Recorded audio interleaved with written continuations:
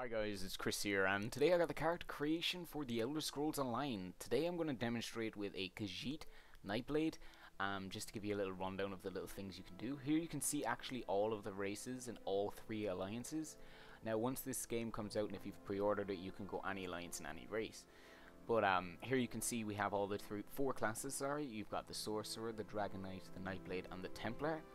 The Sorcerer being the ranged class, the Dragon Knight being the tanking class, Nightblade being ninja, and the Templar being the kind of healing DPS. Now there's a lot of customization in the Elder Scrolls Online, and you can do everything from skin color to height to chest size and hip size. You can also edit your body markings, and you can piercings down to your foot size even, and I think that's incredible. You can also lock certain features if you like them, and just randomize your character to give it another look. Now personally I like doing that so you can get an extra idea about your character. You can also change the voices, which is pretty impressive. I did like the character at first that I had, but I decided to randomize it so I could get that little bit of extra. You can also see what your characters look like with amazing gear, and I think that's an amazing feature.